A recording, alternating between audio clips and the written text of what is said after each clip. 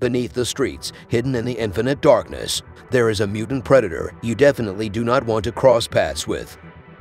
This is the story of the original Leatherhead.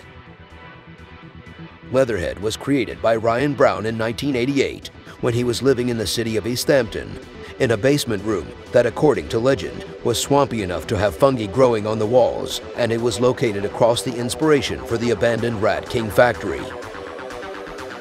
Being another Utrom accident, Leatherhead means moment of cognizance, birth of understanding in the Utrom language.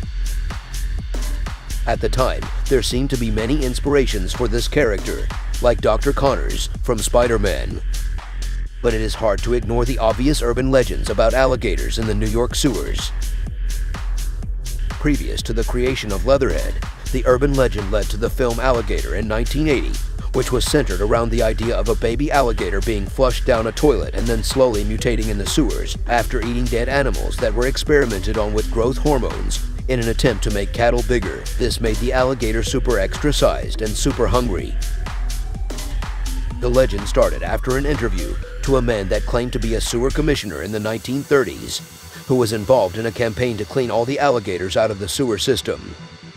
But further investigation on this interview revealed that this man was never a sewer commissioner in the first place.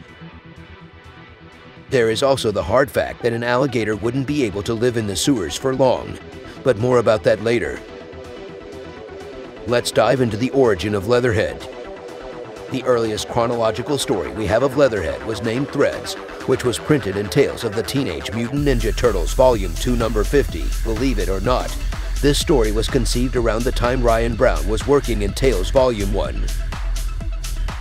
In it, we learned that Leatherhead was originally a baby alligator living in an apartment until one day, his owners, who were most likely criminals, were attacked by a gang. The confrontation ended in complete tragedy, with baby Leatherhead being the only survivor. He started exploring outside of the apartment building and ended up falling into the sewers. There he survived by eating rats and whatever he could find. But he would be eventually found by two TCRI employees, one of them being Xanos, the Utrom character we would later know as Dr. X. Leatherhead would be taken to TCRI, and there, he would be mutated by accident in the same way the turtles were mutated. It was against the Utroms' beliefs to tamper with life forms, so they decided to let him stay with them and leave as an unofficial Utrom. Leatherhead's owner, Dr. X, would be impressed by how intelligent Leatherhead would get. Despite being a civilized mutant, he couldn't stay away from the sewers for long, and he would often go on sewer explorations.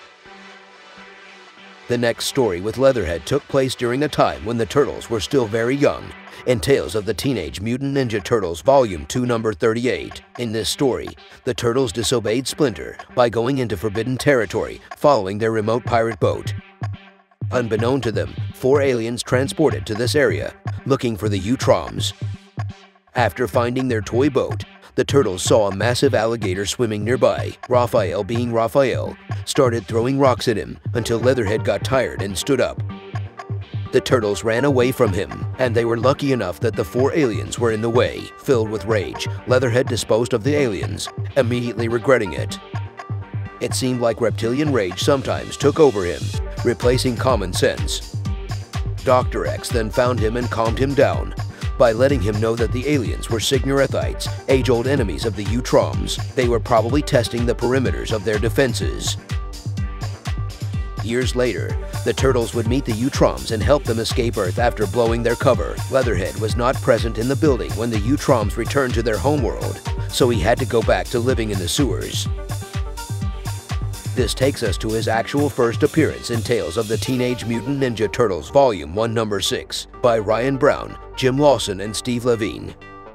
In this story, we learned about a big game hunter known as Mr. Marlin, who had his eyes set on hunting the fabled large alligator living in the sewers of New York.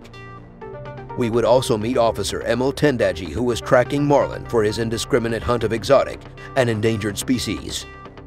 Marlin and a few of his men would cross paths with the turtles, who were in the sewers chasing some foot soldiers. Trapped between the Foot and Marlin, the turtles found a secret passageway into a hidden live-in lab. Marlin got in and found the perfect opportunity to hunt the turtles, who were four of a kind, but he would later be surprised by Leatherhead. The shock of seeing a huge bipedal talking alligator was too much for him and he fainted. This is when Leatherhead explained to the turtles how he was adopted and mutated by the Utroms. But one day, the Utroms were gone and their building destroyed. He realized that the Utroms probably returned home in a hurry, and with him not being around, they got separated. Since then, Leatherhead lived in the sewers, working on a deep space communicator to make contact with the Utroms so they could return for him. Marlin then surprised them again, chasing them to a stone bridge above a river chasm. Leatherhead would smash the bridge with his tail, separating themselves from Marlin.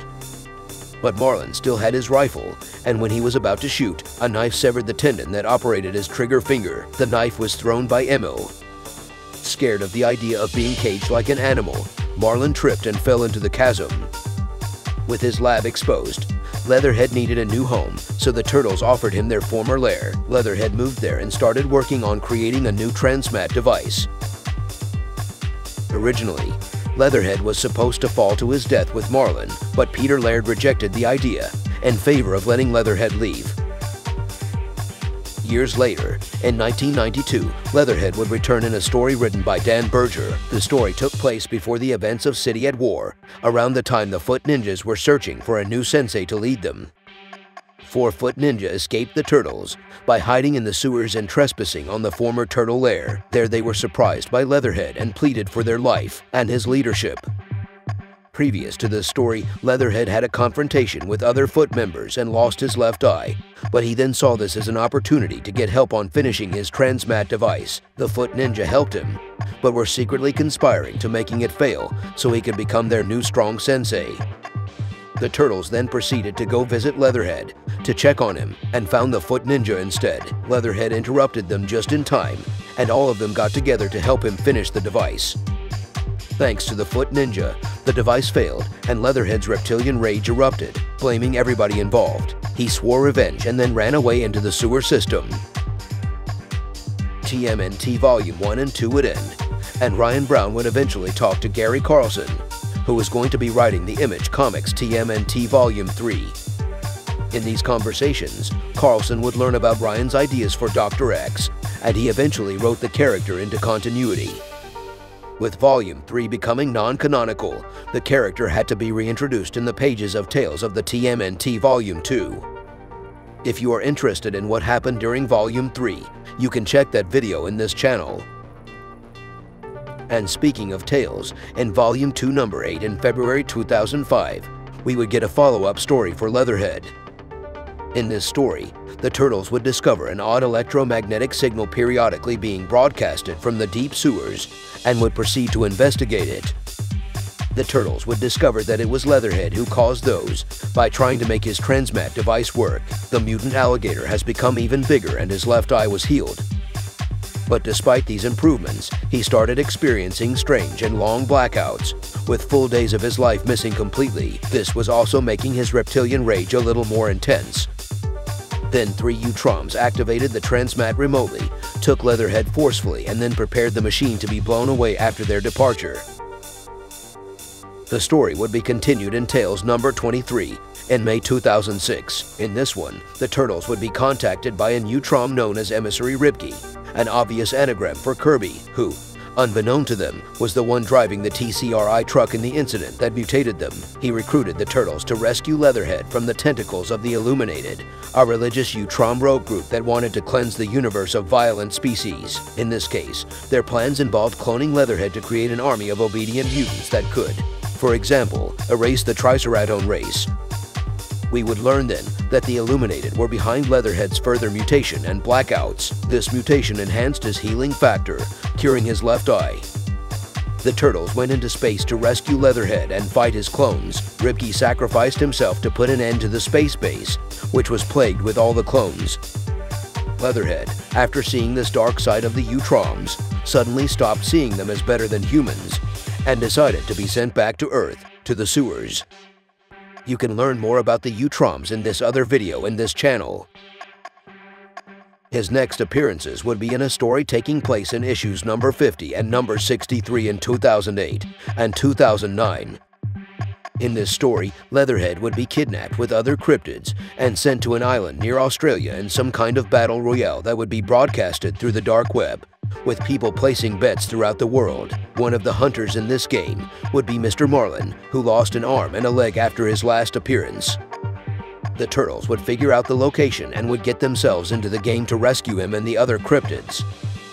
In a confrontation between Leatherhead and Marlin, the hunter would seem to get devoured by other monsters. The turtles and Leatherhead would eventually be rescued by Agent Emil, who then revealed to have been working for an organization that protected rare species from monsters like Jack Marlin. But Marlin survived and took down the helicopter with the turtles in it. After surviving the crash, Leatherhead helped Emil arrest Marlin, but they were soon under attack by an engineered creature made by the organizers of the game. Marlin escaped again in a boat, but was eventually eaten by a sea creature, and that was probably the end of him. The turtles and Leatherhead barely survived the battle but were released back to freedom. This takes us to the last appearances of the character. In TMNT Volume 4, Leatherhead was shown attending Splinter's funeral, and then he got into a fight against Raphael during a period when he was mutated into a monster, which is probably a story for another day. Not much happened with Leatherhead in these stories, but whatever his fate was, he was apparently happy living in the sewers of New York. He may or may not have left Earth with the Utroms in the far future, according to the possible future timeline where humanity left the planet with the Utroms. Going back to the urban legend, I mentioned before that alligators would never be able to survive in the sewers for long. That has to do with the low temperatures of the sewers during the winter. Since they are cold-blooded, they wouldn't be able to survive without sources of heat or sunlight. Leatherhead, on the other hand, is a mutant alligator. His physiology could be advanced enough to at least make him able to find sources of heat. But this is where things get tricky. The turtles are also cold-blooded, yet they live as if they were hot-blooded. So how do these characters survive in the sewers? Well, we can always justify it by saying they are mutants, or we could justify it with gigantothermy, a phenomenon where large ectothermic animals are more easily able to maintain a constant high body temperature than smaller animals. Large turtles are an example of this. Do you think this principle applies to the turtles and Leatherhead? Leave your thoughts in the comments. One thing is for sure, Leatherhead really loved living in the sewers, unlike other versions of this character that will be explored in this channel. Thanks for watching.